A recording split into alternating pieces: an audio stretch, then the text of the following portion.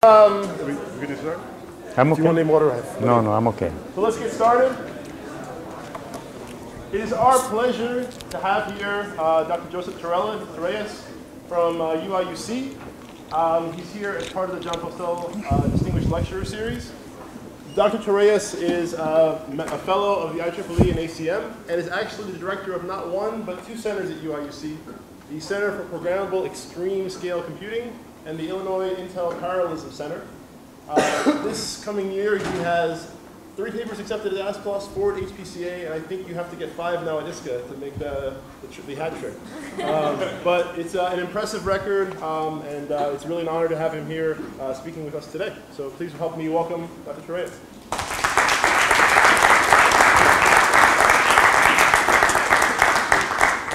Can you hear me? Can you hear me? So thank you, Glenn. Thank you, faculty. Thank you, students, for inviting me to this lecture and for coming to the talk. It turns out that it's about 20 years since I last visited UCLA, and I'm enjoying every minute of the visit. Okay, so thank you. So in this talk, I will give you an overview of the work that I'm doing with my graduate students on extreme scale computer architecture, or designing computers for energy efficiency from the ground up. At any time, please stop me if you have any questions. So I welcome questions during the talk. So let's first start with looking at the state of the art. What's the state of the art? Let's take a Power 7 IBM processor. This is a processor that was announced in 2010, and it has 8 cores, 32 threads total. If you put 4 of these Power 7 processors in a multi-chip module, you get a system that it advertises you get a 1 teraflop peak performance at the cost of 800 watt. Now you put 8 of those and you get a server, and then from here you build on until you get to the petascale machine that was supposed to be at Illinois, the Blue Water supercomputer. That was a machine that was supposed to be a 1 petaflop machine, right? And optimistically was supposed to consume 10 to 20 megawatt. So just to give you a sense of how much power this is, 20 megawatt is about $20 million per year in electricity alone, okay? And close to Champaign, we have a big nuclear power station in Clinton, and that power station is 1,000 megawatt, okay? So with 50 of these machines, we consume all the power that this huge nuclear power station is able to produce. So it's clear from here that this is not sustainable. Power and energy are the real limitations in today's computer architecture. Okay, so that's the real problem.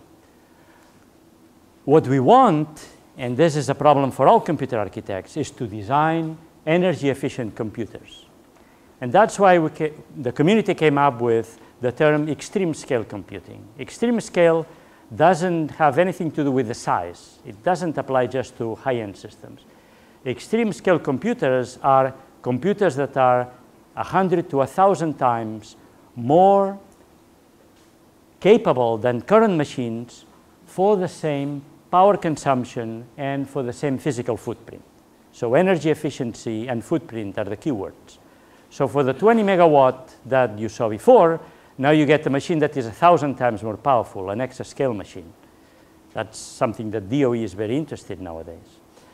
But if you want a petascale machine, then it should consume only 20 kilowatt, 1,000 times less, and take a space equal to a departmental server only. And going down, you would get a terascale portable device that consumes 20 watt. This is a very ambitious goal, right? Let's compare to the state of the art, okay? If you do the numbers, we set 20 watt per teraop sustained. And that means that every single operation, on average, can take at most 20 picojoules. That's a very small amount of energy. 20 picojoules, it takes, you want to have 20 picojoules to, say, do a multiplication. Read the operands, the 2 operands from memory or the cache, do the multiplication and store the result. If we compare this to the IBM Power 7, an MCM, we said, has 800 watt for 1 teraflop. This doesn't seem that different. But the difference here is that this is peak. And peak in IBM parlance means I'm just doing multiplications and additions, okay? And that's not what we're interested in. The challenge is machines spend most of the energy transferring data, okay? Once you have a large machine with multiple chips, all the energy goes into accessing another chip, memory, and so on. So minimizing the energy in data transfer, not in the ALU operations, is the real challenge in computing. And therefore, we are far from the current state of the art. As I said, we are 2 to 3 orders of magnitude. It's interesting to know how we got into this problem. So let me recap here for you guys, why do we get into the problem of energy and power? In the last, well, many years ago, we had something called the ideal scaling or the NART scaling, which meant that at every semiconductor generation, all the dimensions, dimension 1 became 0.7. So if I had a transistor that had a dimension of 1, it became 0.7. If I had the area of the transistor became 0.7 times 0.7, so that means half. Whatever take 1 unit of area, now it's half of the area, okay? The supply voltage also went 0.7. The capacitance went to 0.7. The frequency is the inverse of 0.7 because now the signal has to travel a shorter distance, so it's 1.4. And so that was the ideal scaling. If you look at the dynamic power is proportional to the capacitance, voltage square, and frequency. Now, if in one generation we have a certain number of transistors that use a certain area, the amount of power density is given by C V square F divided by A. If we go to the next generation, then all these transistors fit in half the area, 0.7 square. But if you look at the power density, it stays constant. If you do the math here, 0.7 C, because C becomes 0.7 C, 0.7 square B square, 1.4 F, and so on, you get constant density. So traditional scaling says you go from one generation, the next generation, the thing gets shrunk by half, and the power density is constant. This is not optimal, but it's very good. Okay? You could reduce the size of the chip and still keep the density constant. Unfortunately, this is not what's happening. Okay? What's happening, this is constant power density. What's happening is what we call real scaling. In real scaling, the supply voltage doesn't change, or it changes very, very slowly. The reason is that if I reduce the supply voltage, the closer it gets to a parameter that's called the threshold voltage of a transistor, the transistor becomes slow. In fact, the delay of a transistor is inversely proportional to the difference between the supply voltage and the threshold voltage. Okay? So designers and manufacturers have been very reluctant to reduce the voltage because then it becomes slow transistors. And if I don't reduce the voltage by 0.7, right, then my dynamic power doesn't reduce. And so what happens here is that dynamic power actually increases with smaller technology. And on top of that, I have a new term that is the static power. So there is dynamic power, which is the power that you consume as you do work. Static power is the power that you consume just because you're there, you leak. Okay? So if you sum the two things together, the total power goes up. And that is the big problem. That's why architects consider power efficiency as the #1 goal these days. So power density increases. So how do we design computers? And that's the reason. Why do we design computers from the ground up for power efficiency? And how do we do it? We need to come up with new designs for large chips. I'm going to talk about a chip that has 1,000 processors. Okay? How do we design it? We need new ways of organizing and architecting such a chip. Okay? We need to have efficient support for high concurrency, and we need to have the ability to minimize the data transfer. At the same time, we hope to leverage new technologies that will be coming online in the next few years. Specifically, the ability to work at low supply voltage. the ability to have efficient regulation of the voltage on chip,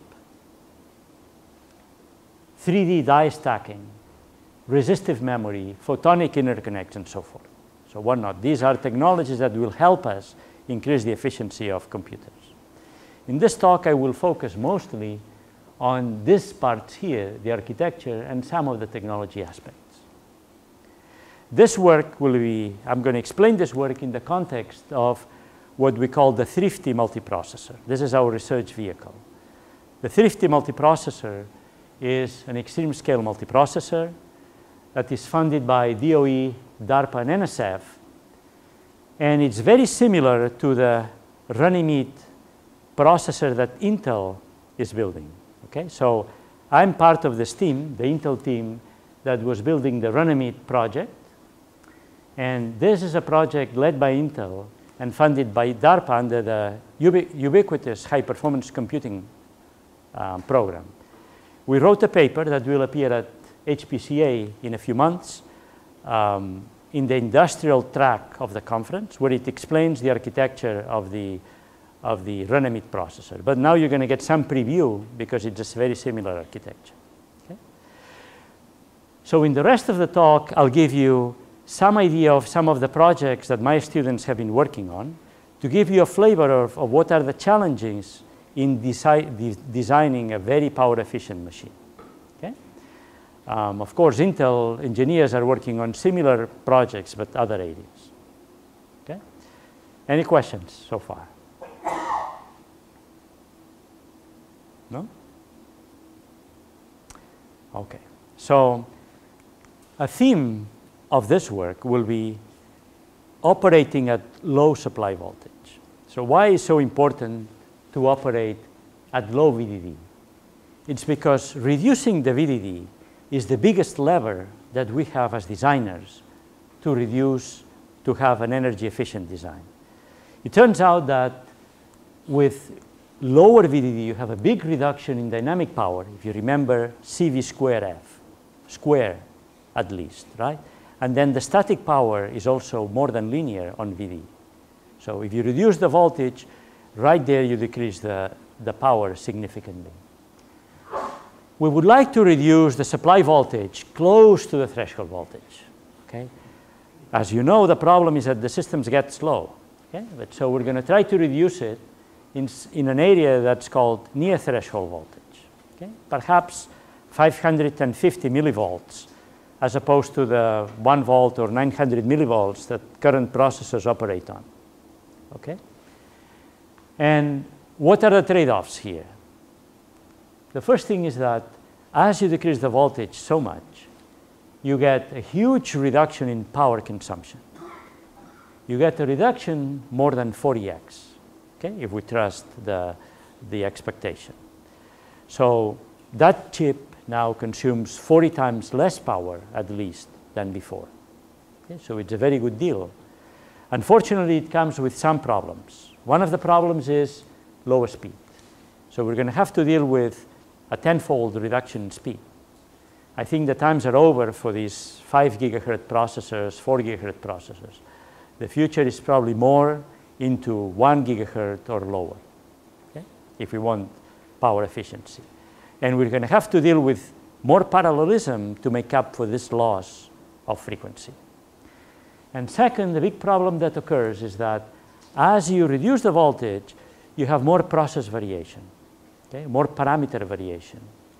Parameter variation is the changes in the properties of transistors away from their nominal values. Okay? And this occurs because as you decrease the voltage so close to the threshold voltage, then small changes in the threshold voltage suddenly have a huge effect on the external behavior of the transistor. So the first thing that we did is try to understand the effect of parameter variation in such an environment. Okay? And what we did is, let me give you the basics of parameter variation so that you can follow up the rest of the talk. Parameter variation is the deviation of device parameters from nominal specifications. So for example, you get a transistor, the designers designed this transistor for a threshold voltage of, say, 0.33 millivolts, 0.33 volts, And now we have this chip with millions of transistors, and some of them go to 0.5 volts, and others go to 0.2 volts. Okay, that's process variation, parameter variation. Okay?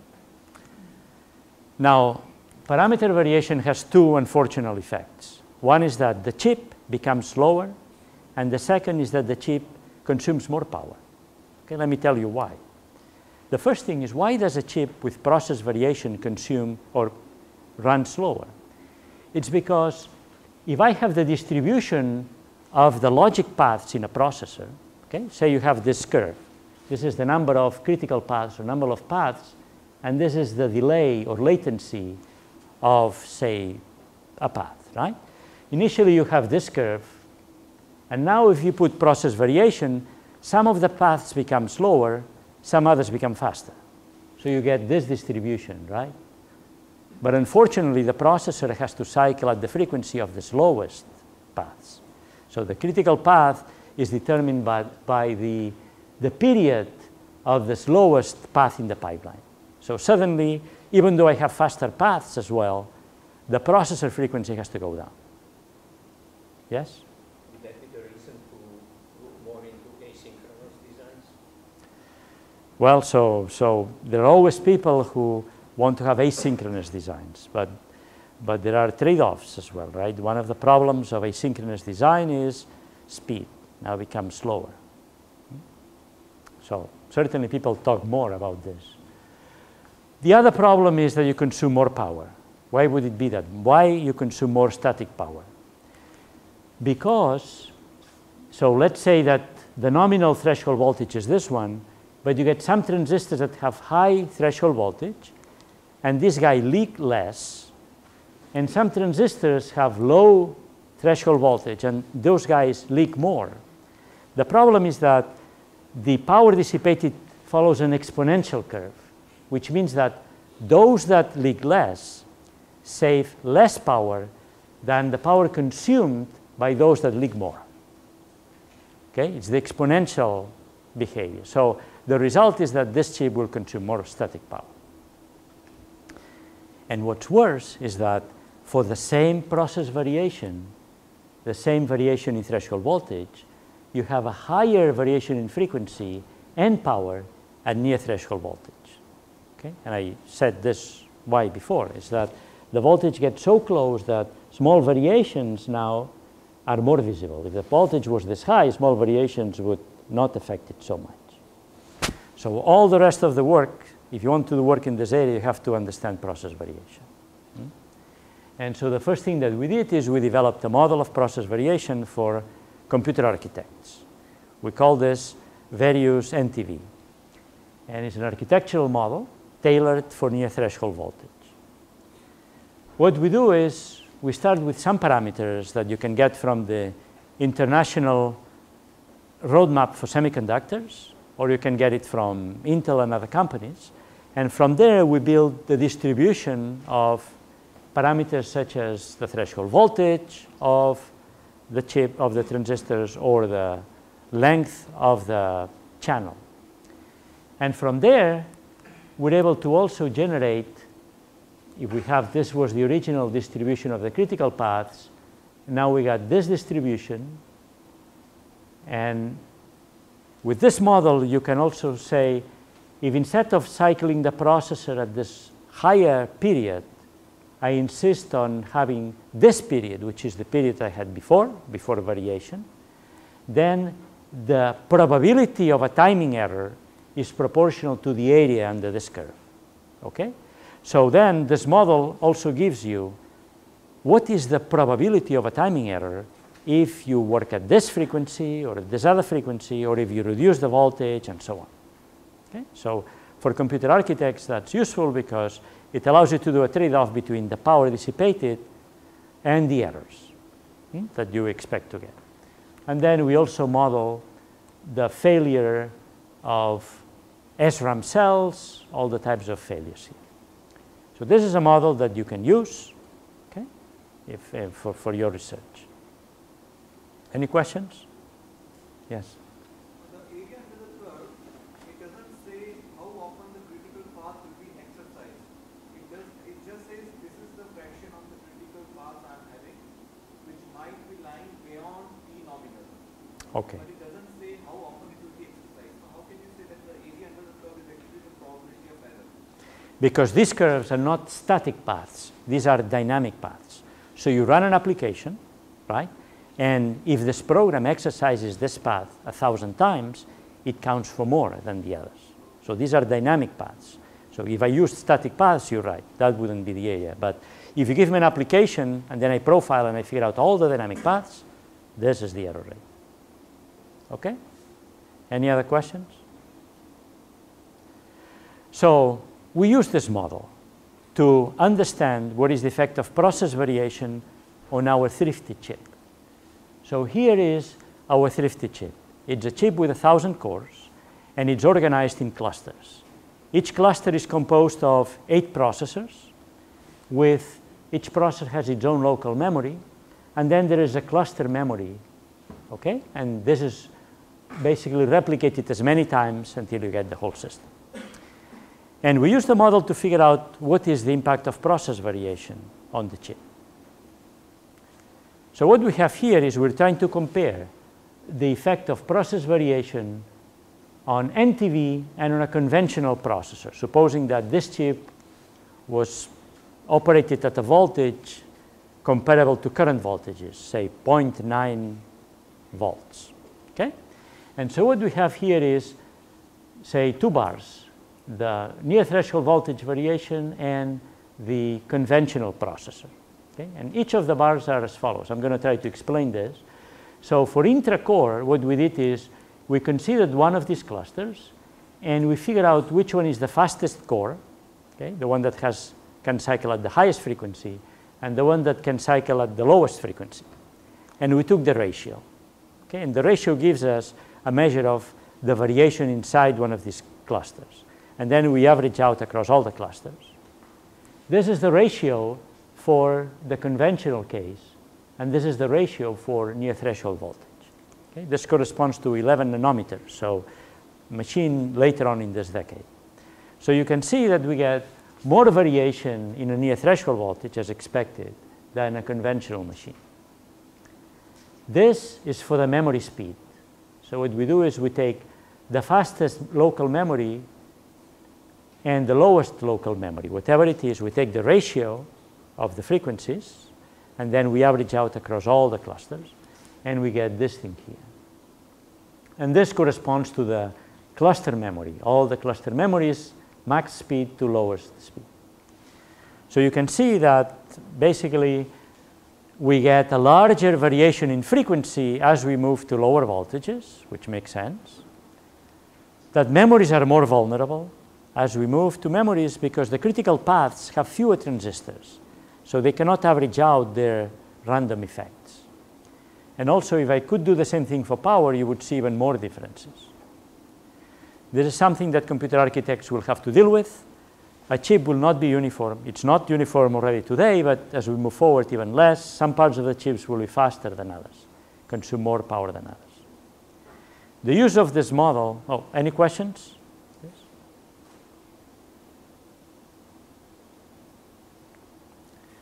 The use of this model has allowed us to understand many of the problems in one of these 1,000 core chips. For example, so nowadays people use voltage domains to operate chips. So a voltage domain is an area of the chip where you assign a certain voltage, and another area of the chip will have a different voltage. Okay? So current chips may have 2 or 4 of these voltage domains, and people use this to run the critical applications perhaps at high voltage, or perhaps to run the slowest part of their chip at a high voltage and the slowest part at low voltage. Okay? Sorry, opposite. The fastest part at low voltage. But what we found is that if you move to this 1,000 core chip at near threshold voltage, dividing the chip into these voltage domains is hardly cost effective. Okay? And I'll try to explain why. And this is counterintuitive, because one would think that as you want more and more power efficiency, then having these different domains would make sense.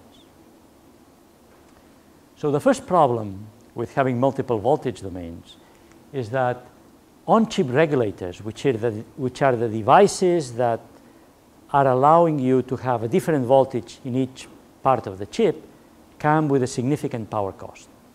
Okay, so you need a power regulator, voltage regulator in each of these voltage domains. And these designs waste about 10% of the power. Just regulating the power, you waste 10% on the chip. Okay? So that means this is hardly a good deal whenever you want to design machines with power efficiency as the main constraint. The second problem with multiple voltage domains is that in this large machine, you're not going to have a voltage domain for each of the clusters. Instead, you will organize groups of clusters. Like in this case here, you're going to put groups of clusters into the same domain. Okay? You're going to have fewer, otherwise it would be too costly. And that means that the different processors inside the cluster will have variation, and therefore you're already losing some of the effect of this. So it gets watered down a little bit by having multiple clusters inside the same domain. And another problem is that if you have a small domain, you are more susceptible to voltage noise. What's this problem? The problem is that whenever you have processors that start doing computation, they increase the current intake. And then when they wind down the computation, they stop consuming. That means big changes in current. Okay? And that causes big changes in the voltage. There is this jump in the voltage. This is called voltage droops. Okay? If I have a big chip with a single domain, there is an averaging out effect. Well, some processors may be working, others are idle, and so on. Even if I have a very small domain, then there is less capacitance, and there is bigger chance of either consuming a lot of power, a lot of current suddenly, and then dropping the voltage, and so on. And what designers do is then they increase the guard band of the voltage, which means I pad the voltage with some guard band to be safe. So that if I could do it with, say, 0.5 volts, I go to 1.6, because whenever there is one of these draws of current, I'm going to drop 100 millivolts, right?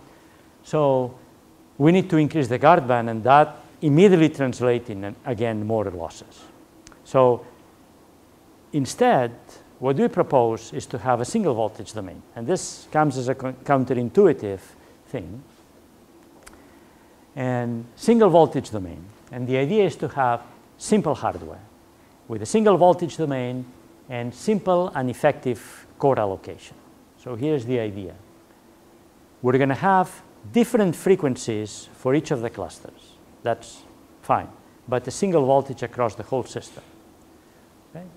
And then each cluster is a frequency domain, and the allocation will be done in multiples of clusters. Okay? The idea here is to simplify the design. Okay? Allocation in units of multiples of clusters called ensembles. You want to work, I give you a cluster, or I give you another 2 clusters or 3 clusters. Okay? And they all run at the same frequency. And then we have a simple core allocator algorithm that assigns the right clusters, knowing the probability, the properties, the voltage and frequency properties of each of the clusters, right? And knowing the different needs of the jobs. The bottom line here is simplicity. By having simplicity, we eliminate the need to have the voltage domains, the regulators, and the result of this is that we get a more efficient chip. So if we plot here the MIPS per watt that you get in your program, MIPS per watt is a measure of how energy efficient you're executing. Okay? It's the inverse of the energy consumed by the program. So we want to have higher values. Okay? So what I have here is a perfect environment where each of the clusters of the chip would be a different domain, voltage and frequency domain, but there would be no cost at all. None of the 3 costs that I described before would be paid. You would get an energy efficiency of 1, say. Then, if you add the effect of the regulator power loss, you go down a little bit. depending on what is the efficiency of the regulator. So let's say 10% is the loss of the power, the voltage regulator, so you get to this point. Then we get to the point where we combine multiple clusters, 4 clusters into the same domain. So that thing goes down a little bit more. And then we have the problem of having to add the additional guard band in the voltage to stand droops in the voltage. And that brings the efficiency even lower here. And this is our simple design when we get to this point. So the result here is that with a single voltage domain, you get even more energy efficiency by having a clever scheduler. The moral of this is that simplicity is very important. Okay? A lot of the work that has been done making very elaborate designs, once we go into a very efficient, energy efficiency environment, we want to strip it down. Okay, any questions on this? Even for a single, you still have some loss compared to perfect, so you can explain where the loss is coming from. Which one? This? No, this is one. This is one. Yeah, but on the single BBB, there's still some. This one? This one? Yes, because it's not optimal, right? So you have to basically put a global suboptimal voltage for the whole chip, right? While some parts could be cycling in a more... So this is without a frequency domain? With frequency domains. You have different frequency domains, and therefore you have a scheduler that knows about different frequencies, but it optimizes for a single voltage. The question was that even when you have a single voltage domain, you will still have regulator loss, you will still have PDD margins needed because of off-chip issues. Oh, yeah. So does this account for the losses that anyway happen even in the single voltage domain? Okay, all the chips will have some off-chip regulator losses and some noise and losses there. So all of them have this thing, all of them. Okay, so we can quibble about the actual amounts, but it's all these schemes have some losses outside the chip. Okay. So according to this, you have power loss when you add regulators for the different voltage domains. But what about when you enable different frequencies? You have to have components that allow that to happen. So what about power loss accounted for? So frequencies have a problem if you have multiple frequencies also because you have to cross the thing, and that means some performance cost. So it's accounted here. Okay? Remember, we're not measuring performance, we're measuring efficiency. That's MIPS or operations per watt. So what we learn from all this is that what we need really as technologies, we need efficient on-chip voltage regulation. And we're working on a hierarchical design of voltage regulators. Okay? The idea here is that we would have a first level voltage regulators which would be put in a different die, not on the processor die, but on top of that. Okay? They would translate off-chip voltages to something that is close to the needs of the processors, and then have a second level voltage regulators that translate this small range from whatever this first level to what the processor needs. Okay? And that can be done at high efficiency and fast. Okay? So we expect in the future more elaborate designs. So companies are working on this. Another issue is we need energy efficient design wants to have short voltage guard bands. And what this means is that we need to be able to tackle voltage droops due to load variation. Somehow we need to have systems that are tolerant to these droops. Because in the future, we're going to shave the guard bands as much as we can to have power efficiency. Okay? So that's one big part, which was circuits, devices. Now let's move on to the next level, which is architecture. If we look at one of these big chips, okay, let's say 1,000 core chips, a lot of the power is wasted on leakage in the memory on chip. Okay? So it turns out that as you reduce the voltage, a larger fraction of the power is static power than before. The reason is that the dynamic power decreases with the square, CV square F. As you decrease the voltage, that dynamic power decreases faster, and therefore you have a bigger fraction of the static or leakage power. The leakage power is consumed by area. So structures that take a lot of area consume more leakage. Turns out that one of these big 1,000-core chips, memories, will consume a lot of the area. And therefore, a lot of the power is consumed by these huge on-chip memories. Okay? So on-chip memory leakage is a major component. So what do we do? Currently, people propose coarse-grained proposals, like disable the cache, disable a way of the cache, right? This is not going to work. The reason is that it is too coarse-grained. How often you can say, I don't need any of the data of this cache, or I don't need anything from this way of the cache. Instead, what we need is to be able to power on only the lines that contain useful data. The rest, shut off. Okay? Now, the proposal that we use here, the proposal in our machine is to use on-chip memory technology that does not leak. And that's why we use EDRAM, okay? Embedded DRAM. But of course, EDRAM needs to be refreshed. Okay? So it doesn't leak, but it consumes power because you need to refresh it. So what we're going to do is we're going to have fine-grained, intelligent refresh of the on-chip memory. Okay? And there's a great opportunity here. And the great opportunity is that we have this chip that has a huge amount of memory, and at any time, only a very, very small fraction of the memory contains useful data.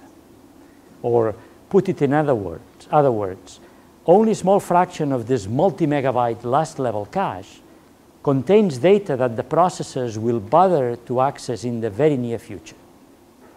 Does this make sense? I have a multi-megabyte last level cache. How frequently I'm accessing this data? Why do I need to keep refreshing, or why does it need to keep leaking? Okay? So that's a major power savings opportunity. And what I'm going to show you is two techniques that we can use to reduce the wasteful leakage of DRAM. Yeah. So back when people were looking at the techniques where they disabled parts of the cacheways, or they would over-provision, right? They would provide many more cacheways than were necessary so they had an opportunity to turn things off. So if it's the case that most of this on-chip memory is useless, why is it provisioned in such a way that we have so much? It would seem like the 1,000-core chips would need that level of memory to be able to supply the bandwidth, to be able to hide that latency. So why isn't it useful? So maybe not all the applications are going to be underutilizing the memory, okay? So therefore, you need schemes that are tolerant to this. They can adapt to the application needs, okay? That's why you need to put some intelligence, as we will see. What I'm claiming, and I think maybe you will agree, is that for many applications, you're not using the whole memory all the time. And it's really a waste to have these guys leaking all the time, right? And how often is it that you can disable the whole way, right? You may need pieces there, right, of data. And some of these pieces, yes, you could compress and move it into one way, but that requires moving data. Okay? So how do you eliminate useless refresh in this case? Okay? To understand the problem, let's use the following model. When does useless refresh happen? There are two types of lines that consume useless refresh. First are the code lines. Code lines are lines that are not used or used far apart in time. Let's say this, I access the line here, and this is the period where, according to my refresh algorithm, I have to refresh every, say, 64 microseconds, right? This is a waste. If I'm not going to use it for a long time, I might as well let it decay or write it back to memory. So code lines, big source of waste. But then there are the hot lines, lines that you access frequently. Those lines, every time you access, you effectively refresh them. So why, in addition to access them, you refresh them again? That is a waste. I access here, then I refresh. No need to refresh. When I accessed it, I already refreshed it. I do another access, useless refresh, and so forth. Okay? So I have two types, the two extremes, cold lines and hot lines. those represent opportunities for removing the refresh. So the first scheme is called polyphase. Okay, and the idea here is to target both cold and hot lines. So how do we target hot lines? We divide the retention period. This is the retention period. Say, let's 64 microseconds. We divide the retention period into equal intervals called phases. So let's say 4 phases. Okay? And we're going to pay some extra area recording for each line the phase in which it was last accessed. Okay? Or refreshed. So this process, this line was accessed during phase 1. Therefore, a line will be refreshed now only when the same phase arrives in the next retention period. So rather than refreshing this line that has been accessed here, I only refresh it when the next phase 1 arrives, which is this point. Okay? So this way, if a line is accessed frequently, I push the refresh further and further and further, and eventually I may not even refresh it. Make sense? So that's how I handle the hot lines. Okay? I pay with these extra bits, and I only push the refresh whenever it was a retention period away that you last access the line. What about cold lines? I use the state of the line. I give, say, I only refresh valid lines. I don't bother refreshing invalid lines. Fine, because if they don't contain useful data, why bother? Okay? But for valid lines, for valid lines, I'm going to have a timeout. I'm going to give a grace period to a line. If it hasn't been accessed, I'm going to still refresh it for a few retention periods, say n retention periods. And after n retention periods, during which the line has not been accessed, I'm going to stop. Okay? That's this idea. In fact, for dirty lines, I'm going to refresh n times while they're not being accessed. And after that, if they're still not accessed, I'm going to write them back, and the line will become clean. And for clean lines, I'm going to refresh m times if they're not being accessed, and after that, I'm going to invalidate them and not bother refreshing anymore. Right? Questions? So that's the approach that I'm going to use. I'm going to save leakage in hot and cold lines. And this is the hard way. You would add this to the first part would be for the hot lines, this would be for the cold lines. I'm going to add this data structure in the cache controller. So the cache controller will keep for each line 2 bits that specify the phase in which it was last refreshed or accessed, okay, and a valid bit. And so at the beginning of a phase, the controller needs to figure out which are the lines that it's their turn to be refreshed because they were accessed a retention period ago, right? And so what I'm going to do is I'm going to have a very efficient way of doing this. I'm going to read a whole row of bits, and if they're valid and their phase corresponds to the current phase given by the global phase, then I'm going to request a refresh for them. Otherwise, not. Okay? And I need 2 bits per phase plus 1 valid. And then for the cold lines, once I decide which lines I need to refresh, I'm going to check what is the state of the line. If it's invalid, I don't care. That I knew already here. But I'm going to have this count that tells me how often since the line was last accessed. Remember, I had this count that says I'm going to give a grace period of n refreshes. So this thing will be decremented at every refresh and reset to a large value if it's accessed. And so then, as I'm about to refresh this thing, I'm going to decrement the counter, and when the counter reaches 0, I will either write back the line or invalidate. Make sense? So with this approach, at a certain cost, because I need to put all these structures, I'm able to reduce 40 to 60% of all the on-chip memory energy with practically no slowdown. Okay? So the idea is many of the lines are invalid and are cold. Those will be pushed away. And those that are hot, no need to refresh them. And what is the percentage of memory energy compared to the rest of the system? Well, this depends. This depends, okay? So So what are the, let's say, typical and extreme cases? So it depends. It depends on what is the voltage, right? For low voltage, you have more leakage. So, you know, I hesitate to give a number, but could be maybe 30% of all the chip energy could come from the memory hierarchy, okay? 30 or 40% maybe. So that's one design, but it comes at a cost. Now I'm going to tell you a new idea that has very little cost, and that is the fact we analyzed the data that IBM provided on the refresh properties of the DRAM. So if you look at the cells, I don't know if you can see this, but the cell has a transistor here, and then, this is the capacitor where you store the bit, and then a transistor, okay, an access transistor. Well, the current that goes through here is the leakage of the cell, and that's, you need to refresh to replenish this thing. Now, the leakage of the cell depends on the threshold voltage of this transistor. Now, IBM has a paper, 2008, that looks at the distribution of the retention time of the DRAM cells. Okay? This graph is a bit hard to explain. You have here the retention time, 100, this is 1,000 microseconds, so that's 1 millisecond, 10 milliseconds, 100, and so forth.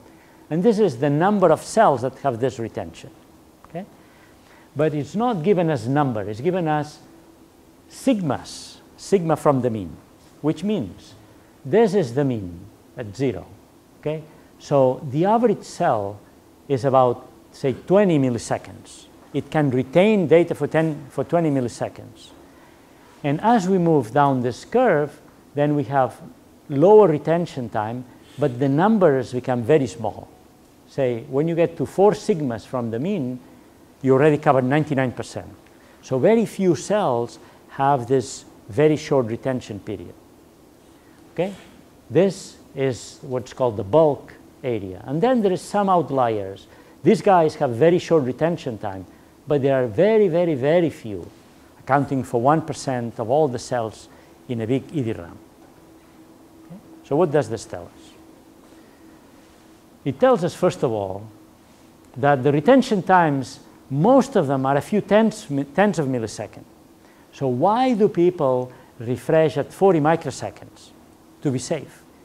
Okay? To be safe because of these outliers. Is this working? Yeah. Because of these guys, people move to refresh at 60 microseconds, 64, even though most of the cells support tens of milliseconds. Another thing that these IBM folks said is that the retention time is a function of the threshold voltage of the access transistor. Well, if that's the case, and it's actually log normal distribution, if that's the case, then the threshold voltage is a physical property that has a spatial locality, which means that the transistors that are close by will have similar threshold voltage. Therefore, they have similar retention. So the retention period will also have a spatial locality. And that's the insight here, is that if the retention time has spatial locality, then I can be clever in terms of architecture. So here's the idea. This is the distribution of the retention times. Okay? This corresponds to this part here, the slope of this guy here, plus a few outliers, and then I get this thing here. It has spatial locality. There are areas in the chip that have high retention time, others that have low retention time. Okay? And now if we break and we look at cache lines, a cache line needs to have the refresh of the cell that has the lowest retention time. So you have a cache line, then I have to refresh at the frequency of the one that this loses charge at the fastest rate. So that's why I have this color. Color darker means lower retention time. And if I group the lines into 16 or even 64, that's what I get. These were the outliers. Now they create tiles that need to be refreshed. But most of the tiles actually need to be refreshed infrequently. So what we have is a design that we break the memories into tiles and then we refresh basically. We profile and we say these tiles need to be refreshed at the millisecond level, and those, only these few, need to be refreshed at the microsecond level. So the bottom line is that we eliminate practically all the leakage by using this approach, because most of the tiles can be refreshed very infrequently. So this is another example that shows you techniques that need to be very aggressive that can save power. This relies on retention time and threshold voltage having spatial locality. Yeah. But the these folks, if you talk to them, they will tell you that threshold voltage, big fraction of its variation is completely random. It has no spatial signature. So then why would this work? So these properties, threshold voltage and so on, have two components, systematic and random. So you're right. There is a component that is random. Okay? So it's not ideal. So you have in that area, even though systematically it was an area of high threshold voltage, there are additional components of randomness. So which means it's not as ideal as systematic only, but you still have a component of spatial locality. So I guess what I'm trying to say is that it would be best if there was no random component. In reality, there is a random component. It may account for half, 50% of all the process variation. The more random effects you have, the less this will have an impact. The more you'll have the worst case impacting the whole tile.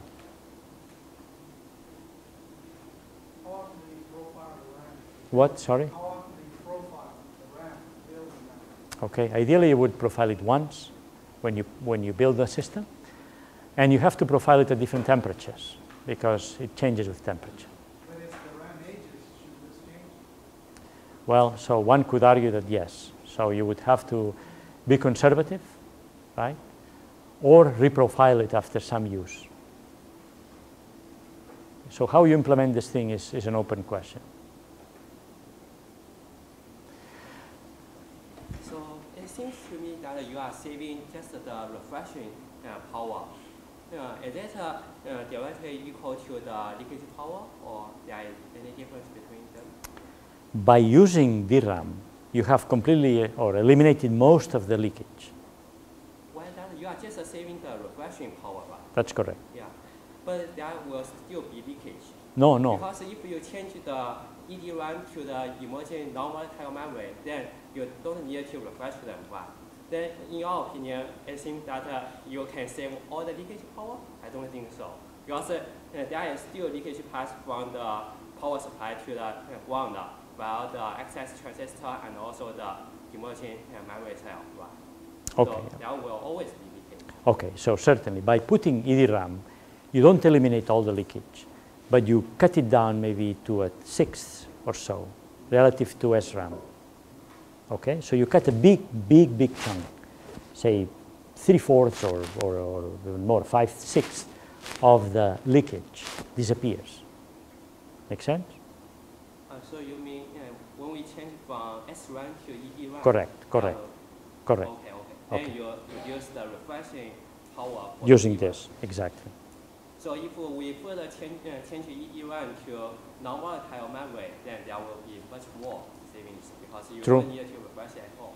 Yeah, the problem is that non-volatile memory is a different technology, so you cannot mix it with processors, right? You need a different layer. But the EDRAM is also a different technology of the processor technology because the EDRAM needs multiple polling layers, but processor only needs one layer. So Yes, there's but also challenge on the fabrication. there are challenges, but IBM has, in the Power 7, has EDRAM on chip, right? So the advantage is that because you don't need high frequency in these processes anymore, right? You're going to go to 1 gigahertz or lower, then it's a technology that is more compatible with EDRAM. Okay. And you would have it for the last level cache, certainly. Okay.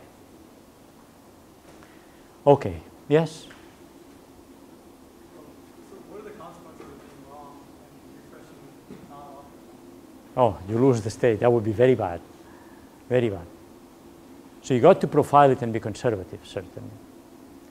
But remember, so the key is that you get millisecond level retention for many, many, many cells, while people now do 50 microseconds. So big difference. Let me move on. Yes, yes, Miloš. No, go ahead. Are there studies that look at changing refresh rate and behavior of the programs, how many errors you get? So you can move from very low refresh rate to very high refresh rate? Are those studies? So I can tell you that companies know that there's a huge room. So they have unplugged DRAMs and put it back and still contain all the data. Okay, and what they have done also. In the meantime, they sell them to someone else? Maybe sell them, and they contain all the data, and they have, so, true. So let me, do we have time?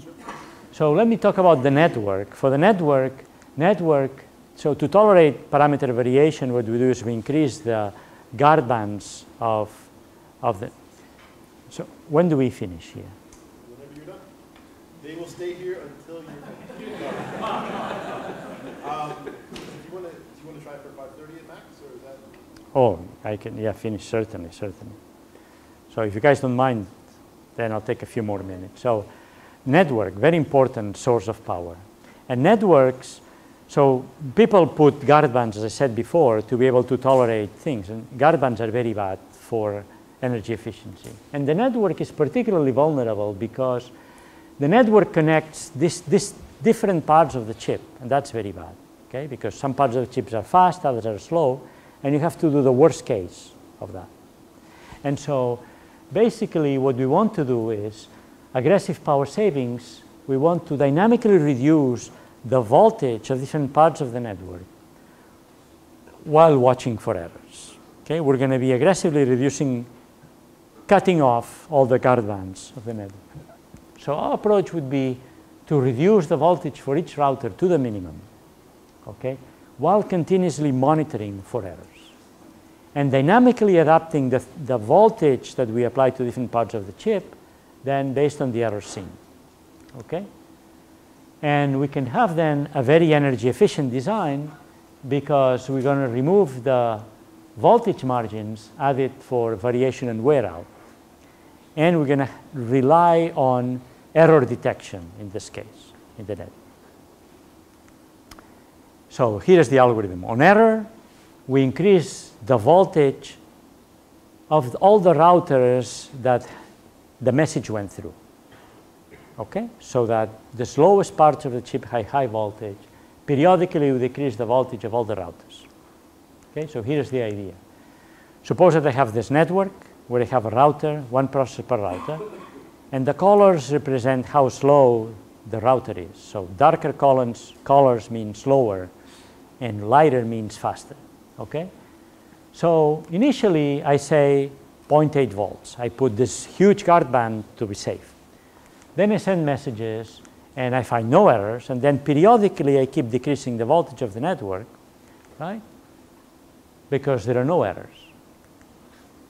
And then eventually, I get to 0.6 volts. And then I send a message, and then I find that as I send the message, I find errors. Okay? There is an error here, and there's an error here. Then what do? I have a controller that detects this, resends the message, and then it increases the voltage of all the routers in the path. Okay? And so I continuously do this, and I decrease regularly the voltage every time smaller steps. So the thing converges. Okay? And it ends up, say, converges to this thing. The fast processors go to 0.6. I've increased here the voltage of this path, okay? And eventually I get, for the fast processors go to low, fast routers go to low voltage, the other ones to high voltage, okay?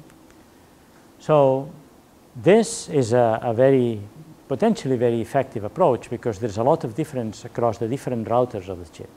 Okay, so here we have a 64 router Torrellas where each node cycles at 500 megahertz.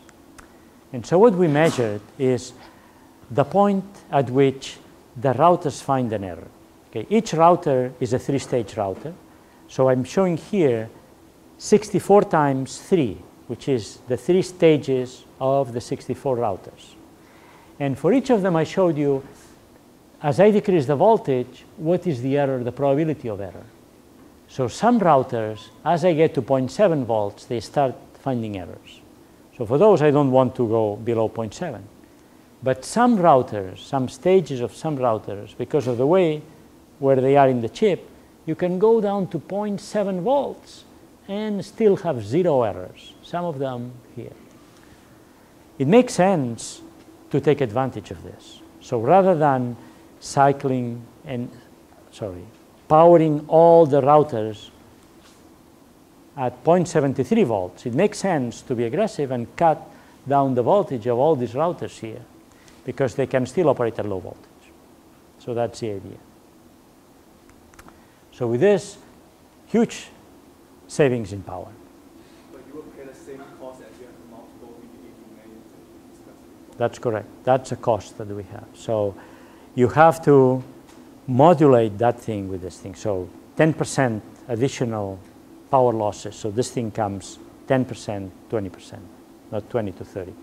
But if you had the domains, you would take advantage of this. Okay, but that's true.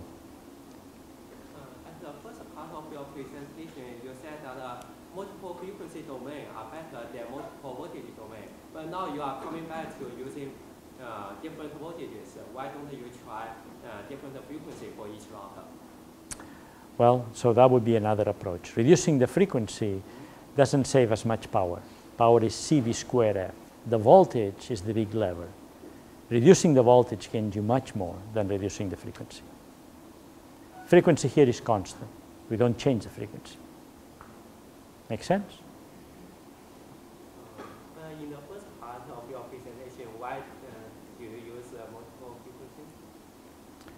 Because in that case, I wanted to take advantage of the variation as well. You could do the same thing. You could do the same thing. So as your colleague has said, you have to pay the cost of the voltage regulators here.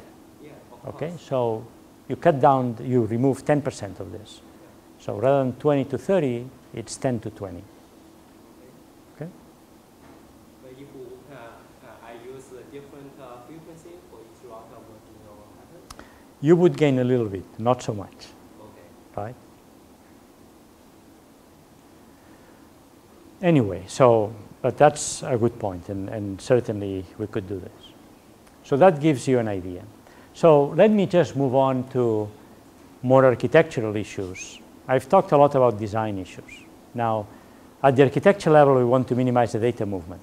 Okay, I'll be done in a second here. So Thrifty has several techniques to minimize data movement. One of them is, of course, we organize the chip into clusters. Okay. Also, we have mechanisms to manage the cache hierarchy in software. So rather than relying on hardware cache coherence, our chip relies on software managed caches. So that's because the hardware oftentimes moves more data than necessary. And here we want to cut down as much as possible the power. We also have simple compute engines in the memory system called processing in memory, and we have efficient synchronization mechanisms. Okay, I'm just going to now skip some of the slides, perhaps here. Just give you an idea of why we use software managed caches. So when the core references align, we're going to get the data either from our own cache or from the next level of the cache hierarchy. We're not going to bother getting the latest version of the line. Okay?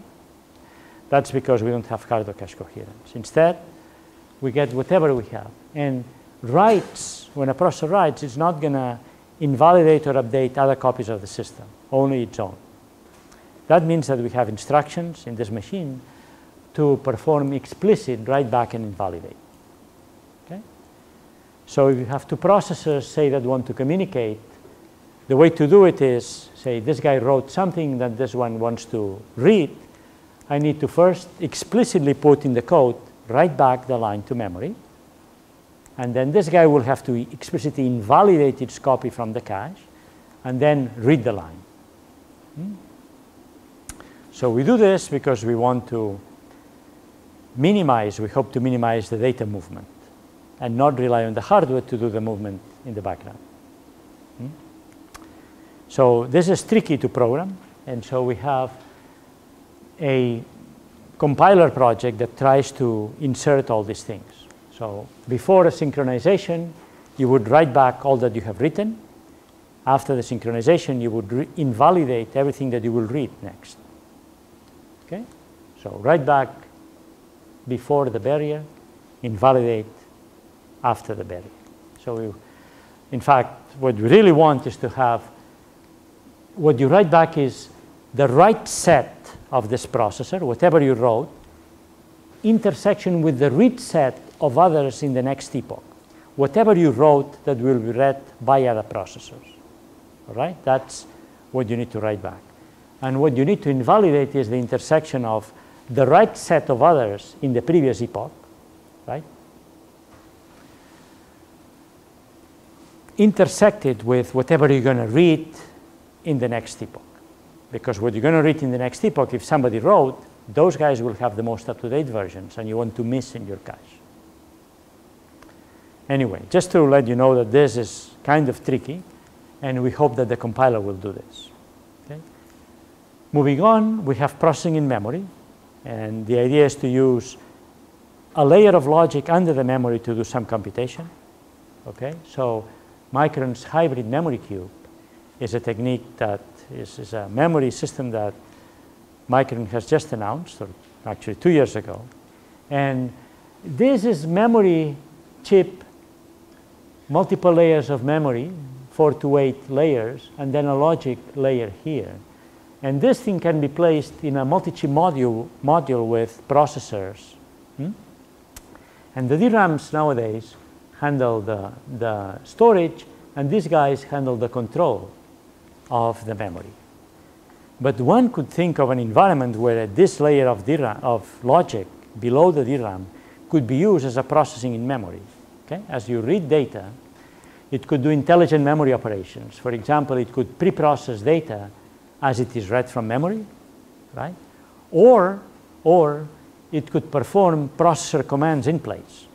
Okay? This is lifetime employment for compiler people, okay? To be able to identify in the codes intelligent memory operations and push them to the memory system, reductions, multiplications, and so on. Okay? And this would be done, hopefully, in this layer of logic that Micron is providing. We also support fine-grained parallelism. We have full empty bits, hardware barriers. Okay, not going to bother with you with this. Okay. Overall, what we have learned is that nicely supporting, naively translating programs written for coherent caches to translate them into non-coherent caches is very, very hard. And we get very inefficient code. So a great opportunity is for tools that are able to help you develop programs for non-coherent caches. Another one is that fine-grained synchronization, while nice, is very hard to do and requires completely rewriting of the programs. You need new algorithms to take advantage of fine-grained synchronization. Okay, I need 2 minutes more to go over programmability. Programming is going to be a challenge in this machine. It has already been a challenge for any high-end systems. Only heroes have been able to program supercomputers. Now, with the emphasis on power efficiency, it gets even worse. Why? Because we have more concurrency, and that means more parallelism. It means programmers will have to deal with more parallelism. And it means that the emphasis on minimizing, carefully minimizing communication and maximizing locality. Okay? So how do we envision the programmers to program this machine? We envision to have expert programs and naive programs. Expert programs will want all the hooks of the machine. So this machine provides hooks for voltage monitoring and voltage setting and frequency setting and whatnot. And beginner programmers will want none of this. And what we have is high-level programming models that express locality. So we have 2 models. One is called the hierarchical tiled arrays. And here what we do is we break the computation. My colleague Professor Padua did this. does this, breaks the computation into tiles in a recursive manner. So people can express, especially for numerical programs, tiled systems and assign tiles to a cluster, and then those tiles have tiles which are assigned to processes within the cluster. The other one is concurrent collections, and the idea here is computation in data flow manner. Okay, so it's easy to program. Now, how do we map this thing? That's another issue, but naive programmers will basically be happy with this model. And you know, this is an open problem, auto-tuning and other things. Okay, so if you want the research problems, this is it. Okay, how do you program for a highly energy efficient platform? Okay, to summarize then, we presented the challenges of extreme scale computing, okay, designing these machines from the ground up, from energy efficiency. We described some of the architecture and design ideas that we have. Okay, so I have many students working on those. So these problems, we already have solutions. You're welcome to think about other problems. Okay, programmability may suffer, and that's why we need to focus on programming systems. And also, there's a trade-off that Miloš already alluded between energy efficiency and resiliency. I didn't have time to explain this thing, but as we decrease the voltage, we start having errors. And there's a trade-off between the two. Okay? How much can we tolerate in terms of errors for how much power efficiency? Okay, thank you.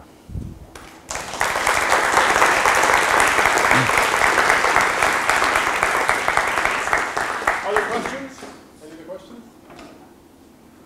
So you discussed a lot about reducing leakage power for the memory modules, but in terms of the leakage of the processors themselves, temperature is a really important issue here because as temperature increases, static power dissipation increases.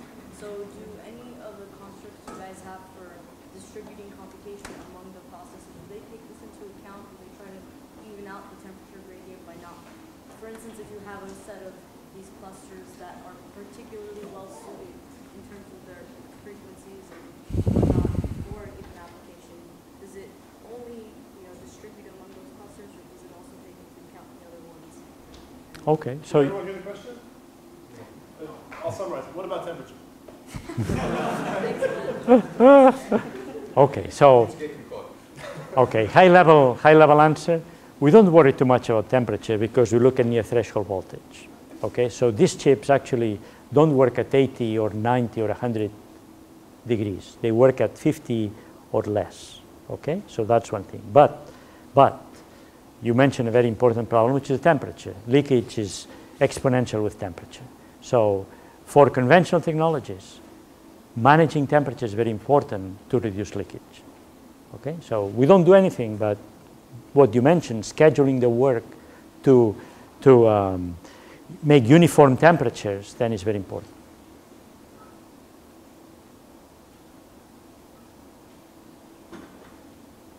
The questions? Do you have any concerns when VDD is less than the voltage threshold? Threshold voltage. Okay, so some people in Michigan, in particular, are working on even lower voltage. It's called subthreshold voltage. Okay? So there, it turns out that the speed suffers a lot. So exponentially, you're able to basically become slower and slower. Okay? It turns out that the optimal performance or energy per unit of performance, it seems the optimal is in subthreshold. But it comes at a big cost in performance. So maybe for medical devices, it's a good idea where you really, really want to have low power, but it's very low performance.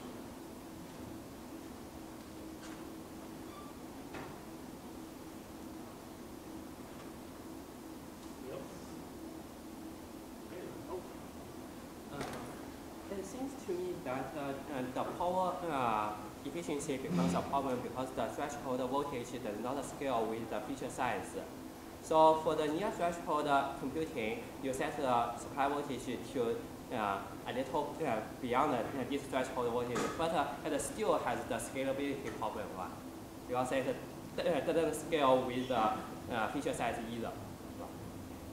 So what's the question? So can you comment on the scalability of the near threshold computing with the feature size? Right, so people are working very hard on technologies where you can reduce the threshold voltage. Okay, so people will decrease that. And you know, I'm not a device person, but I know that there are people working on the ability for a transistor to dynamically change the threshold voltage. And so that would mean that whenever I need the performance, it goes down. Whenever I don't need it, it goes up. Okay, staying for speaker one more time. Thank you.